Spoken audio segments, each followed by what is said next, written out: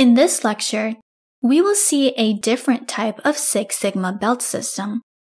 We have these levels in Six Sigma: white belt, yellow belt, green belt, black belt, and master black belt.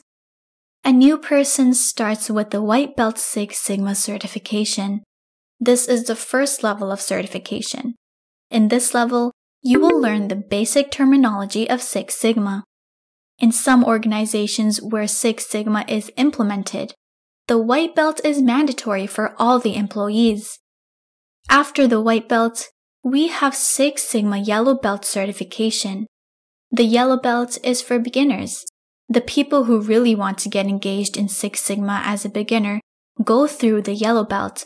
So, the yellow belt basically supports the project as a team member.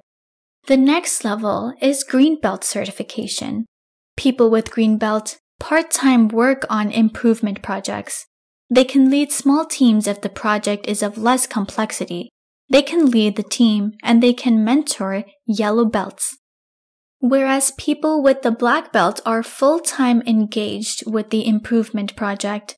A general understanding is that a black belt will be doing 3 to 4 projects in 1 year, and with this, they would be saving at least $1 million per year.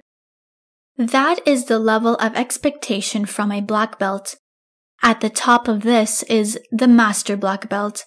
Master black belt's main role is to train black belts and other belts in the organization. Usually, you would have a very limited number of master black belts in an organization.